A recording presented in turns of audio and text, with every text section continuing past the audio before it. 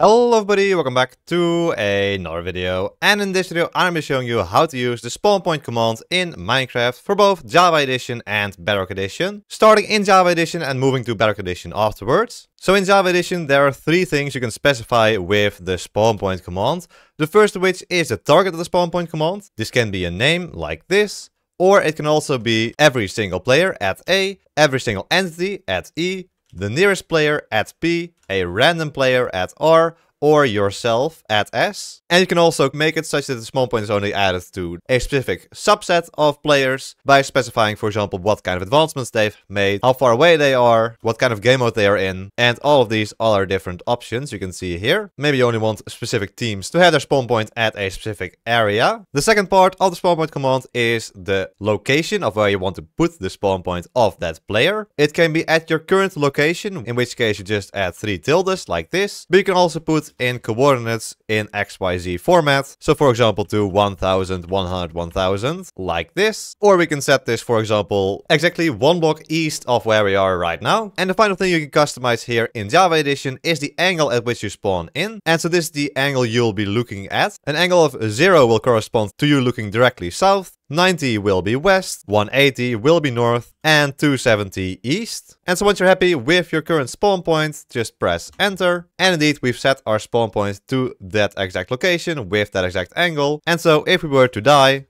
like this, we will respawn exactly 1 block east of where we were and looking east. Now keep in mind, if you put your spawn point inside of a block like this and then try to respawn, it will say the following: you have no home bed or charged respawn anchor, or it was obstructed. So always make sure that your spawn point is not inside of a block, otherwise the spawn point command will not work. Finally, you can also use this spawn point command without specifying any of the other parts. If you just use /spawn point, it will set your own spawn point exactly to your own location. But if you want to customize the target, the location, or the angle, you have to specify that yourself. Alright, so here we are in Bedrock Edition, how to use the spawn point command in Bedrock Edition. Just activate cheats and afterwards type in /spawnpoint like this, and then there are 2 parts you can add to this command here. The first of which is the target. So you can set this to all players, all entities, the closest player, a random player, yourself, or any name of a player you want. You can even customize this further by putting in at a first, then a square bracket, and then specifying if they, for example, have a specific item, have a specific name, or in a specific radius around where you're executing the command, or maybe if they have a specific X, Y, or Z level. This might be useful if you only want a certain subset of players to have their spawn point set to the same location, because the next part you will specify is actually the location of where the spawn point will be. And so this can be any XYZ coordinates, so you can put in, for example, 500, 100, 500 and place a spawn point exactly there. But you can also use tilde notation, so for example tilde, tilde, tilde like this will set the spawn point of all players exactly to where I am at right now. And we can even put this, for example, 3 blocks to the east of where we are right now. And if we do that and go back into the chat, indeed we can see that we have set our spawn point to the following specific coordinates. And so if we were to die right now, you'll see that we'll respawn exactly 3 blocks east of where we were just at. And so if you don't specify coordinates or target and just use /spawnpoint, it will set your own spawn point exactly to the coordinates where you're at when you execute the command. And so the benefit here on Bedrock Edition is that if you place your spawn point below ground or inside of a block,